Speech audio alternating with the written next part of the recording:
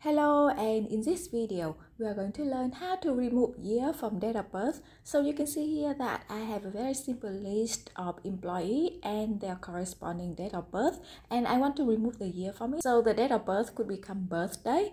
Alright, so how do we do that? Well, very simple. First, we are going to press the equal sign and copy the data from column B to column C. Okay. Now select the entire column C. Now go to number.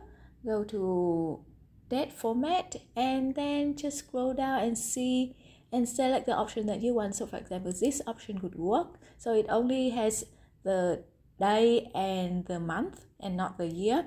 Alright, press OK. And there you go.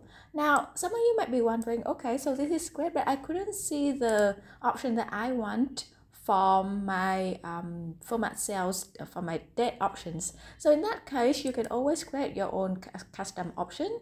Just press if you want day, then just press DD and month, and this should work.